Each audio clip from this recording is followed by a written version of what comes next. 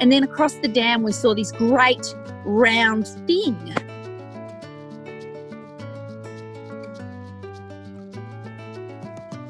We believe she went missing after the 2013 bushfires.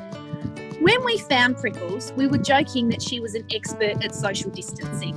And that got us talking about people in this world who don't have the luxury of being able to social distance.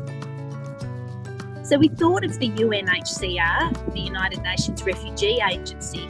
And so we think that we could use this time while we're at home to raise some money to help people who aren't as fortunate as us. We have had guesses and donations from all across the world.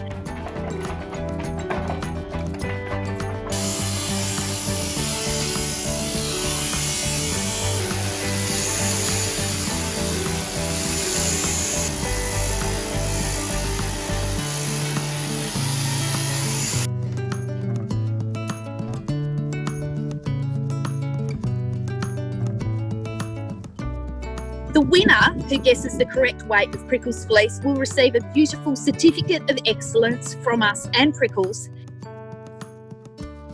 I want to thank Alice and Prickles for helping shine a light on the situation of refugees right now with the threat of the coronavirus. And I also want to thank all the Australians and people around the world who donated to Prickles' appeal and have helped us provide much needed support to refugees.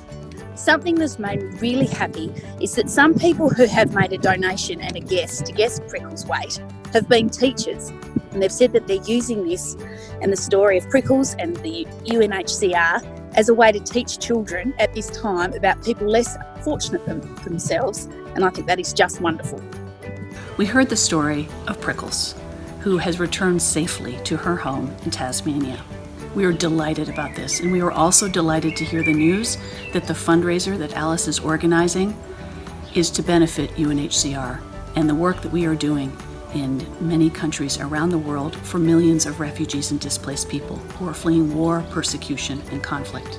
Thank you for your generosity. Thank you for reaching out and caring about others, including refugees.